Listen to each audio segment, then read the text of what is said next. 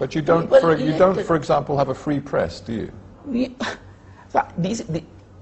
I don't know why people are harping on these things. Well, I'll tell you why, because internationally there is great concern that journalists who write perhaps critical pieces about your government end up in serious trouble, and some of them end up dead, as you well know. These are LTTE propaganda. These are propaganda by the people who are against the government. So the international community goes on. No, forgive me, it's not propaganda that Lasantha Wickrematunge, for example, the editor of the Sunday Leader, was assassinated on the streets of the capital. That's not propaganda. No, but hang on a minute. When Mr. Wickrematunge wrote his valedictory piece, he foretold his own death. He wrote this, he said, and this is just days before he was shot dead on the streets of Colombo, "Murder," he said, "has become the primary tool whereby the state seeks to control the organs of liberty." Don't go by these people who are writing against. You know, there are enough people. He's not writing anymore, he's dead. I can quote